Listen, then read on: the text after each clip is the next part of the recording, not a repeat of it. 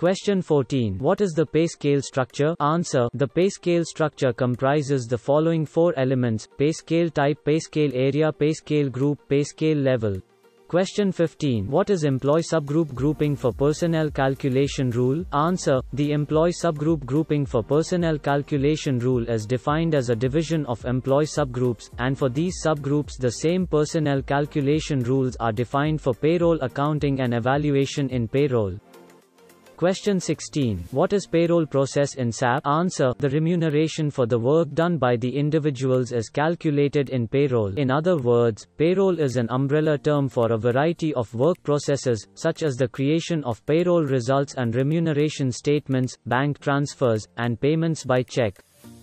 Question 17. What are the different composite roles available in payroll? Answer. Following are the composite roles available in payroll: payroll manager displays HCM, HR, master data and personnel file displays remuneration statement, payroll account, and payroll journal. Payroll process administrator performs time evaluation and runs payroll, creates remuneration statements, creates files for wage and salary payments, posts payroll results to accounts. Payroll administrator maintains HCM, HR, master data and time management data, simulates payroll, checks remuneration statement and payroll accounts for individual employees.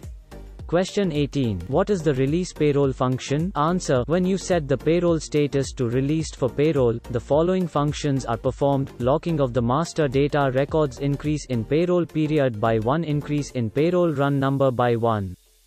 Question 19. What is the purpose of using payroll control record? Answer. The purpose of using the payroll control record is given as follows: defines the past payroll for retroactive accounting, locks the master data and the time data to prevent changes being made during the execution of the payroll. Question 20. What are the key features in a payroll control record? Answer. The key features in a payroll status info type ITOGO3, which is maintained by the system automatically, are as follows: earliest personnel retroactive accounting date, payroll period. Question 21. What is the transaction code to access the payroll control record? Answer. The transaction code to access the payroll control record is PEO3. Question 22. What is the ABKRS feature? Answer. The ABKRS feature delivers a default value for the payroll area in the organizational assignment info type IT0001. Question 23. What is the use of match code W? Answer. The match code W is used as a tool in the SAP R3 system for locating the field values corresponding to the selected items. Question 24. What is the use of payroll control record? Answer. The payroll control record allows you to manage payroll runs, such as payroll period, payroll status, and earliest retroactive accounting period.